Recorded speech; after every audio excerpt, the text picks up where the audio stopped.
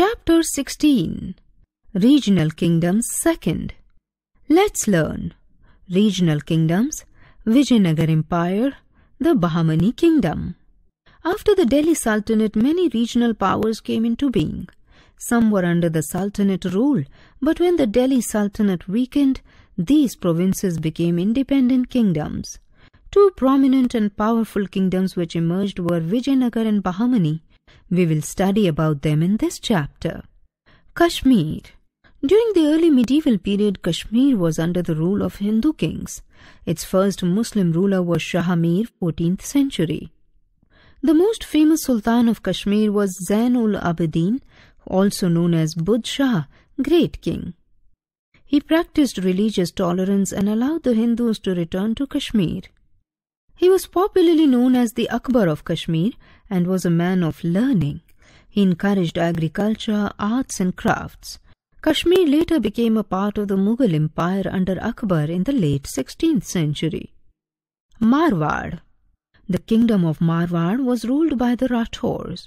It had territories around the city of Jodhpur. The Mehrangarh fort and the city of Jodhpur were founded by King Jodha. Maldeva was another notable ruler of the kingdom. Mewar. The Sisodia Rajputs reigned in Mewar. Rana Hamir and Rana Kumbh were able kings who made Mewar very strong. Rana Sanga was the most powerful ruler of Mewar, who successfully fought against the rulers of Malwa, Gujarat and Delhi and annexed parts of Malwa. He was defeated by Babur in 1527 in the Battle of Khanua. Info Hive. It is said that Rana Kumbh of Mewar was a great builder and patron of learned people. Jaunpur. During the reign of Firoz Shah Tughlaq, Malik Sarwar, the governor of Jaunpur, took advantage of Timur's invasion in 1398. He declared his independence, ascended the throne with the title Malik-us-Sharq, and founded the Sharqi dynasty. The most powerful Sharqi ruler was Ibrahim Shah Sarki, who made Jaunpur a center of learning. In 1484, Behlo Lodi conquered Jaunpur. Brain Tickler. Can you tell the other two names by which Mandu city was known in the past? Bengal. Bengal was an important center for overseas trade. As it was far away from Delhi, the governors of Bengal revolted frequently. Under the Ilyas Shahi dynasty 1342 to 1415, it was united and turned into a strong power. Bengal was ruled by Tughlaq sultans, after which Ilyas Shahi and Hussain Shahi reigned here in the 14th and 15th centuries. In the 16th century, the Mughals annexed the kingdom of Bengal. Malwa. The kingdom of Malwa was founded by Dilawar Khan in 1401. He too declared independence after Timur's invasion. One of its greatest rulers was Hushang Shah, who constructed the beautiful city of Mandu. He fought several battles with the neighboring kingdoms, Delhi, Jaunpur and Gujarat. Sher Shah later acquired Malwa. Gujarat. In 1407, Gujarat formally declared its independence from the crumbling Delhi Sultanate, and Muzaffar Shah became the Sultan. Ahmad Shah, Mahmud Shah Bigara and Bahadur Shah were the prominent rulers here. Akbar later annexed Gujarat in the 16th century. Khandesh. Raja Ahmad, also called Malik Raja, was the first independent ruler of Khandesh. His successor Nasir Khan built the town of Burhanpur. Later the rulers of Gujarat annexed Khandesh. Burhanpur was conquered by Akbar in 17th century 1601. Vijayanagar Empire. Harihara and Bukka founded the kingdom of Vijayanagar in 1336 CE. They were feudatories of the Kakatiyas of Warangal. When the kingdom of Warangal was overrun by the armies of Ghiyasuddin Tughlaq in 1323, the brothers shifted base to Kampili. Here they entered into the service of the local rulers. When the Tughlaqs conquered Kampili, the brothers were captured. They were later sent to South India to crush the rebellions there. Later they rebelled against Muhammad bin Tughlaq and declared their independence. They built Vijayanagar, city of victory, and made it their capital. Harihara and Bukka. Harihara ruled for 20 years after he ascended the throne in 1336 CE. He was succeeded by Bukka, who ruled till 1377. The brothers fought against the Mysore and Madurai kingdoms. Bukka captured the latter and annexed its territories. This way, a large part of South India came under his control. Brain tickler. Who was Tenali Raman? Why was he important to Krishna Dev Rai? Dynasties. The kingdom of Vijayanagar lasted for 230 years. Kings Rayas from 3 main dynasties ruled the kingdom. Sangam dynasty 1336 to 1485, Saluva dynasty 1485 to 1505, Tuluva dynasty 1505 to 1565. The most powerful king of Vijayanagar was Krishna Dev Rai, who ruled from 1509 to 1530 CE. He defeated the armies of the Bahmani Sultan and also conquered the very fertile Raichur Doab, the area between Krishna and Tungabhadra rivers. His kingdom covered the whole of South India and is said to be the most prosperous in the whole of India. He took interest in overseas trade, maintaining trading relations with the Portuguese, the Dutch and the British. He also paid attention to agriculture by building several dams, tanks and canals for better irrigation.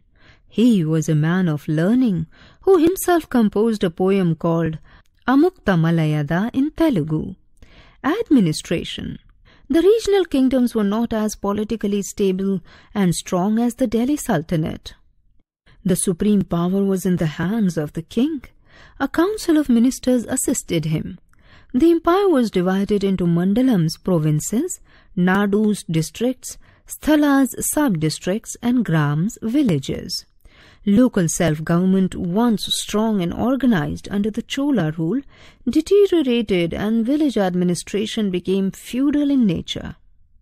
Administrative posts also became hereditary and the king became more and more dependent on feudal lords for governance and military matters. Info Hive. Niccolo Conti and Domingo Pace were 2 of the travelers who visited and described the capital city of Hampi and life of the people in those times. Economic conditions. Vijayanagar kingdom gradually became the most prosperous in whole of India. Their sources of revenue were agriculture, trade and commerce. Revenue was levied according to the fertility of the land. Apart from this, there were other taxes as well, such as on property, sale of goods, profession, marriage, etc. Trade, roads and canals also improved. Overland and overseas trade flourished. Fall of the empire. After the death of Krishna Dev Rai, the later rulers of this kingdom could not hold out for long against the aggressive neighboring kingdoms Ahmednagar, Bijapur and Golconda, which united and defeated it in 1565 in the Battle of Talikota. The Bahmani Kingdom. The Bahmani Kingdom was founded in 1347 CE by Alauddin Hassan, who was an officer under Muhammad bin Tughlaq. He had come to prominence in the service of a high official named Gangu and was hence known as Hassan Gangu. He took the title of Alauddin Bahman Shah, hence the name Bahmani Kingdom. This dynastic rule lasted for 180 years till 1520. Its territory comprised of the whole of northern Deccan up to river Krishna. The first capital was at Gulbarga, which remained so till 1424, after which the capital was shifted to Bidar. It had to continuously wage battles with the Vijayanagar kingdom and Warangal in the south. It also annexed Warangal. Firoz Shah Bahmani and Mahmud Gawan were the most powerful nobles in the kingdom. Info Hive. Gol Gumbaz, the largest dome in the world at Bijapur, and Char Minar, located at Hyderabad, are world-famous examples of the Bahmani architecture. Firoz Shah Bahmani, 1397 to 1422. Firoz Shah was the most powerful ruler of this kingdom. He annexed some of the Gond territories, defeating Narsin Rai. He also conquered the Raichur Doab from Vijayanagar, though he later lost it. He was a learned man, interested in science. He also knew Persian, Arabic, Turkish, Telugu, Kannada and Marathi. Deccan became a cultural center in his time. Mahmud Gavan, 1463 to 1481. Mahmud Gavan was the Wazir of the Bahmani king, Muhammad Shah III. A Persian by birth, he came and settled in the Deccan and began serving in the royal court. Soon becoming the Bahmani king's favorite, he ably managed the kingdom's affairs for 18 years, expanding the kingdom and restructuring the administration. A patron of learning, he was a scholar of mathematics and literature. He also encouraged the use and development of Urdu and built a magnificent madrasa at Bidar, who attracted students from across the country and abroad. The madrasa's library had a collection of over 3,000 valuable manuscripts. Administration. The administration was headed by the Wazir or Wakil, while Amiri Jumla, head of finance, and the Wazir-e-Ashraf, head of foreign affairs, and Sadr-e-Jahan, head of religious and judicial department, were the other senior officials. The kingdom was divided into many provinces called Taraf, which was under the Amir or Tarafdar. Mahmud Gavan was the chief minister of Sultan Mahmud Shah III. He reorganized the civil and military administration and regulated revenue efficiently. Unfortunately, he was a Persian and was disliked by the local nobles who plotted against him. They murdered him in 1481. The constant wars with Vijayanagar and other kingdoms weakened the Bahmani state, and by 1527 it broke up into 5 kingdoms: Bijapur, Adil Shahi rulers; Golconda, Qutub Shahi rulers; Ahmednagar, Nizam Shahi rulers; Bidar, Barid Shahi rulers; and Berar. Later, Bidar was annexed by Bijapur and Berar by Ahmednagar. All these kingdoms eventually became part of the Mughal Empire in the 16th century. Recap. The kingdoms of Kashmir, Marwar, Mewar, Jaunpur, Bengal, Malwa, Gujarat, Khandesh, Vijayanagar and Bahmani were the powerful regional kingdoms in the 14th and 15th centuries after Delhi Sultanate became weak. Krishnadev Raya was the most powerful ruler of Vijayanagar, who ruled over the whole of South India. Trade and agriculture prospered during this period and were the chief sources of revenue. The kingdoms constantly fought with one another and consequently weakened themselves. The Bahmani kingdom was founded in 1347 CE by Hassan Gangu. This kingdom collapsed in early 16th century.